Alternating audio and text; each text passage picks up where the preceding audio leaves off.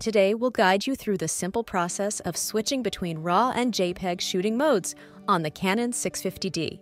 Let's get started. Turn on your camera by flipping the power switch. Press the Q button on the back of the camera to enter the quick control screen. Navigate to the image quality setting using the directional buttons or the touch screen. Press the Set button to select image quality. Using the directional buttons or touch screen, choose between the RAW or JPEG shooting modes. Once your desired mode is selected, press the Set button again to confirm your choice. Exit the quick control screen by pressing the Q button once more. You're now ready to start capturing photos in your chosen format. And there you have it. If you found this tutorial helpful, don't forget to like, share, and subscribe for more tips and tricks.